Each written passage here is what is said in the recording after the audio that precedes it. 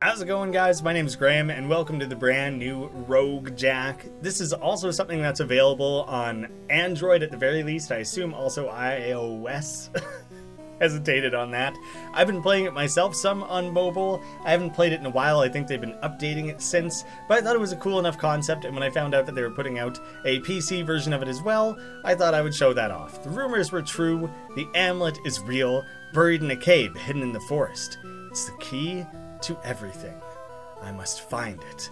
It'll be interesting to see how they fold a story into what is essentially Blackjack. I guess the rogue element will carry more of that. I'm not going to remember any of the strategy or anything, so we'll be learning together here a little bit. Walking into monsters starts a game of Blackjack that determines who attacks. Select a card to add it to your hand. Tap away from the cards to stay. Get as close to 21 as possible without going over. Face cards are worth 10, aces 11, or 1. I immediately am going to showdown with this little spider. I see him coming at me with the red rage in his eyes. A spider, just bigger. He's a giant spider. They play their hands face up. Won't take any card. It would be so easy for an 8-legged thing to be hiding and moving around cards and everything. I would never want to play 3-card Monty with a giant spider. They play their hands face up, won't take any cards. So I'm just gonna know what he has. I started with a 10. I'm gonna stay. I'm gonna super duper stay. Yeah. There's no reason not to. When you fight an enemy or they fight you, you discover their special abilities and playstyle. If you forget, you can touch them and bring up their stats. Little rat. Generic rat. He's not giant or anything. He's pretty standard. Rats everywhere. They play their hand face up, won't take any cards. 1 card, 1 health, 1 stairs, 1... the attack makes sense and the health makes sense. I have 1 attack. I have 3 health. The staircase and things I don't quite know. So he has a 15, I have 12. I need to draw, and I busted. So I take damage. Try to keep the total of your cards under 21. Monsters hit on different counts listed on their trading cards. I don't entirely understand what that means. 10 and I have 20, stay. I do like the way that you get to learn about the creatures as you kill them. I think that's cool. I get some gold. I'm going to investigate this pile of bones. Worthless junk. And plus 3 experience. I could explain to you the way that earned experience. You rogue! Now you can peek at your card before you take it. Presumably that costs mana or something. I assume I can't do that on the regular.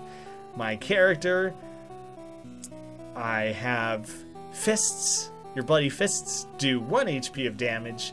You are shieldless. You dodge, but it never works. We're quite terrible at it. Very lead-footed. And you rogue, you can peek at cards before you take them. And on this side is just settings. Fair enough. This game is developed by Pony Wolf, which I didn't mention earlier. They did Golf Wasteland, Wasteland Golf, and Skip Chaser, and Knights of the Card Table. I've played a bunch of games by these developers on the channel. I'm a big fan of what they do. I think they make cool, nice, small, simple, packaged experiences. You know, it's a very full game, very quick and easy to pick up. So I like seeing what they do and what they have in the works. I like seeing the quick ranking of everything that I would have seen there, and my all-time. It's not a very impressive list so far, I'll say. I think I'm going to take out the spider first before the chicken. The chicken seems quite non-threatening. I'm going to go ahead and stay on that. Catch a chicken and eat it for a health bonus.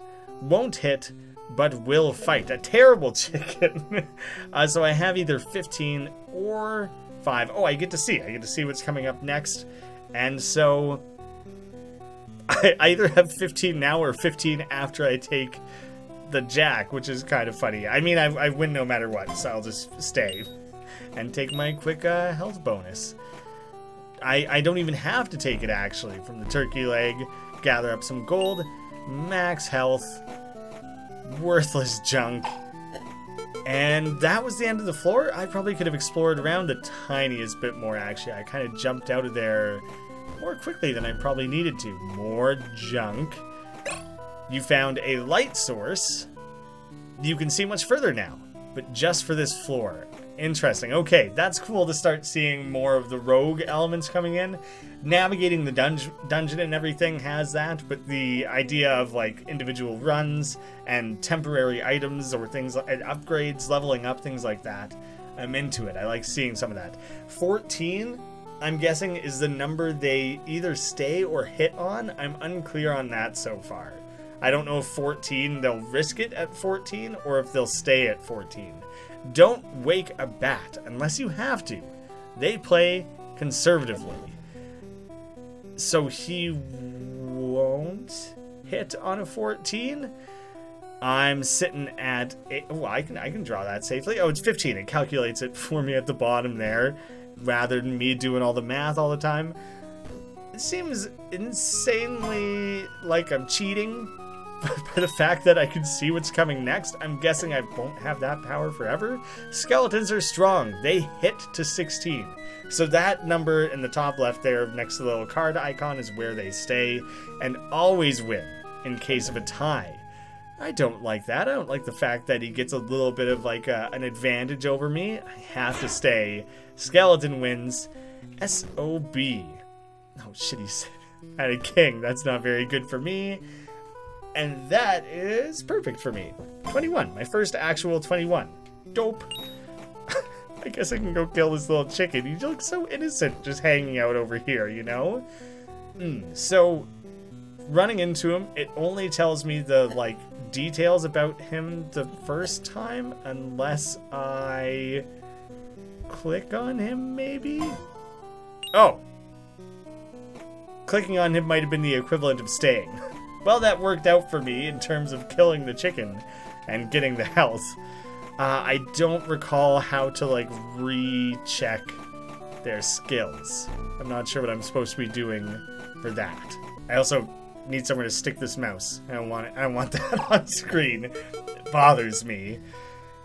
Hands played, hands won, items found, chest open, potions drank. I don't need to read all that every single time. A new thing, a goblin. I'm gonna stay. Yep. I think that one made a lot of sense. Goblins are good hunters and smartly stay on 16. 2 HP, so I have to hit this damn thing twice. And it's honestly not a great start for me. Why do I have so many mouse options? I guess if you were playing on your phone, that makes sense. You click on the card, like tap the card to draw and tap away from it to stay. But it's kind of annoying when I've committed to playing with a controller and it's still showing me that. I wish it would turn that off while I'm busy doing my stuff here, you know? I have to stay. Oh, he pulled that out of his ass. Come on, Skelly. Good, I managed to heal up there. Stay. Hero wins, because I'm great. Kind of tried to run away, but I think I kind of need to see this through. Draw, that's great news for me. Is it just because I'm playing as this rogue character that I, like, sooner or later I'm going to lose that ability to see what's next, right? Because it's so overpowered. Ghosts hit up to 17 and often drop mana potions. The spooky ghost. I gotta stay. Monster busted. Great news for me. Found a key. See, I claimed a mana potion there, but don't currently have mana. I'm guessing I'm gonna lose that ability. Level up. Oh, it was an experience potion, not a mana potion. Meditation gives you, unless mana is experience? Unclear. Meditation gives you 2 cards to choose from. Oh, do I have to take this? I do. Okay, meditation gives you 2 cards to choose from, 50% chance, either one are face up. Oh, I'm like a new class, which is kind of cool. I dig that. That's interesting. I don't know what my ace, 0% ace thing is all about. Yeah, alright, well it's gonna force me to change things up a little bit, so that's where things are gonna start getting trickier, because truly the game was a joke when you know exactly what's coming at all times. Unless I have both skills. Explain this to me again. Gives you 2 cards to choose from, 50% chance either or face up. Did it do a 50% chance per card? And both came out successful for me on that one? Because that works out very, very well for me. And now I have none of them. So I'll stay. Obviously, I have 20. That's like a great hand still. 18, huh? Well, I'm going to risk it on the B. I just feel like it would be fun to start playing a little riskier now that things are changing up. Well, sitting at a 2. Terrible. I'm going to stay because they'll probably bust. Great. I've never in my life been a good blackjack player. This could be like a fun excuse to like learn a little bit and try and get better and learn a little bit of some of the strategies. A tie. You have tied. Some monsters win in case of ties. Others you have to attack again. It was one of the skeleton types or something that won on ties that we saw before. Crap. Hero wins. Great. I was at a casino with a friend one time who is like really, really into blackjack. He would probably be super embarrassed seeing me flounder around here. You won. That was terrible. To have the heart to continue or touch the tombstone to restart, you get 1 continue per game. Well, let's continue. I don't really feel like restarting. I'm back at full health. He stays injured, which is good for me. He's starting with a queen, so he's probably good. Oh, that was the right call for me. Alright, now I'll stay. Monster busted. Great news. But anyways, he knows blackjack well enough that he's, like, playing his hands more rapidly than I can even, like, register what the cards were that the dealer just put down on the table, and he's doing, like, splitting the deck and all that ridiculous stuff. I watched him play a couple hands, and it just, like, stressed me out watching him do it, and just pissing money away. You know, you put 20 bucks on the table, 30 seconds later, you've played 5 hands, and that money is just gone. And then you put more money on the table, you win a couple, you lose a bunch, and the next thing, all the money's just gone again. And it was stressing me out watching him. And he was like, do you want to learn? I'll teach you how to learn. And I was like, I don't want to lose that kind of money. This seems terrible. Like, I'm not interested at all. I'll finish the story, I guess, in just half a second. Spend 9 gold on this vending machine for a random item. Yeah, I'm into that. And more experience. 5 experience. I'd say that was pretty worth it overall. I need to find a weapon, though. Like, I'm not becoming a stronger attack by leveling up. So, yeah. It's a little sketchy at the moment. But he was like, you don't have to put any of your money on. I'll loan you like 30 bucks or 40 bucks or something like that. And I'll just teach you when to hit, when to stay. But the dealer clearly didn't want to waste it. There's like other people at the table. He didn't want to waste a ton of time watching somebody who'd never played before. So he was like, I'll just play your hands for you. And all the money he lent me, which I guess he was just paying to have a second hand at the table, essentially. Again, all of that just gone in less than like a minute. And at that moment, I pretty much knew I would never be a gambler. I was pretty certain of it before then, but it was like a positivity at that point. Like, that was just brutal. It just was horrible. Horrible to watch someone lose so much so quickly. I'm chasing down this chicken because the skeleton fight was not going well. I managed to pay myself, or pay at the vending machine, I mean, for... Oh, perfect. For 1 piece of health, finally. Hits for 1 HP of damage. Cards are 10% more likely to be face up. Dagger of Sight. I don't want to, like, current weapon fist. Alright, I was scared right bumper, left bumper there would put me in a bad place where I wouldn't get to keep that, because I really wanted to keep that. It's the same amount of damage, but hey, I'll take the extra ability to see what's coming. Seeing what's coming a percentage of the time. I'm still not good at blackjack. I have like no ability to count cards or track this stuff, apparently, and it just stresses me out. But this, a roguelike, which is something that I love, and a game with such low stakes. If ever in my life I were to get into blackjack, this is the place it's gonna be. Worthless junk. Alright, we'll tell that to the skeleton who's probably looking for like his femur right now. You know? I don't think it would be quite so worthless to him. I am gonna assume I don't have the money. Oh, I do. Well, sure, let's go for it then. Defends for 1 HP damage, then breaks. Cool, so I get a freebie, and you get experience for that. So, level up, Half-Blind Blackjack. The choice is yours. Tap the card you want to play. The Cowboy. Oh, I do like how you just become a new class when you level up. So the first time, I was generic nothing, and then I became the rogue that first time. So it makes the first few floors kind of a freebie for you. Because of my Dagger of Sight, 10% chance to be face up, and now 10% that Ace of Diamonds. That's what we're seeing there. So that's properly explained. The 2, you draw 2 cards each time. And the choice is yours. Tap the card you want to play. Like, I'll be curious to see how that's different from what I just had. Well, I'm gonna stay. Monster busted. Great news for me. Easy choice. And stay. Goblin wins. Damn him. The shield is broken. Okay, I got my 1 freebie. Shields only last until the damage they defend is used. Scoring 21 on your first 2 cards instantly kills your enemy. Okay, that's kind of funny, actually. Especially, that would be awesome if you pulled that out on, like, some big-ass, I don't know, boss or something. Hits for 1 HP with a 25% chance to set an enemy on fire. The Fuego Maker. Okay, I really like that, actually. Even though they kind of stole their, like, thing from Mentos, the Fresh Maker, I still think it's neat. This bandit would rob you in a heartbeat 50% of the time. Well, I only have 1 gold, so I don't think it really matters all that much. And I'm definitely going to beat him, right? Yeah. Hand me over that gold you've been collecting. Ooh, red rats. Those are probably, you know, a little bit more of a unique rat. A rat with an identity, you know, seeing as we were fighting generic rats before. I'm kind of curious to see what these guys have going for them. A pizza rat. The furthest away from what I expected, but kind of funny. 15 minutes of fame and now a video game character. Pizza rat.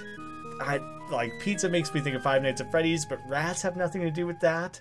I have no idea what Pizza Rat has to do with. Someone might have to explain that one to me. 2 times the normal HP of a normal rat. I added some words there, but it all made sense. I'll stay there. Hero wins. And damn. Wait.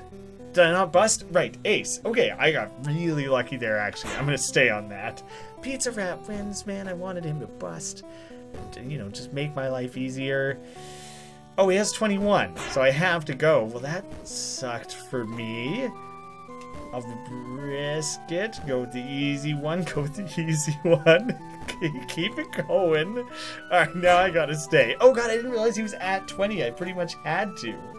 You have died and have no more continues. You will get a fresh continue on restart. Killed by the Pizza Rat. Of all things, I had to get killed by the Pizza Rat. You've died and left some of your gold and XP in the dungeon.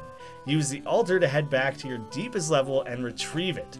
Or start exploring again from here and grab it when you get back. So, I think, like, well, okay, well, this guy's gonna get in my way. Oh, I'm still the same character type. I'm still the cowboy, which is kind of interesting. I am back to not having, like, good items or anything, though, but I'm keeping this class, which is quite interesting to me. Get out of the way. I'm trying to see what this is all about here. Spiders, you're making this difficult. Well, I might as well claim what's in the chest while we're at it. I'm already at max health. It'll teleport you to the deepest floor you have explored. Fast travel. So I have that experience already. That's more or less it. Here's my tombstone. This is your grave. You can loot it for 7 XP and 2 gold. Or I could choose to, like, come back to it later. Or I could potentially start at level 1 and work my way back down here normally and loot it then instead. But there's the appeal of restarting. Level 7, maybe it doesn't make a ton of difference. But right now, you know, I'm back to, like, not having any real items or anything going for me. But I like that they give you that option, and there's, like, a lot you can play around with there. that is my quick look at RogueJack. It's Blackjack and a roguelike. I think it's simple, it's effective.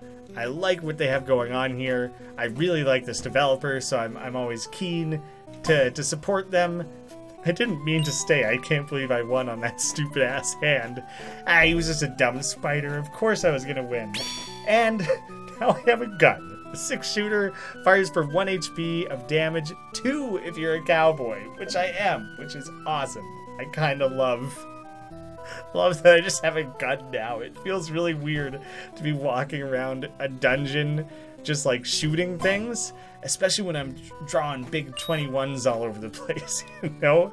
Makes me feel like I'm really punking these weak, lame little bats drawing 21s.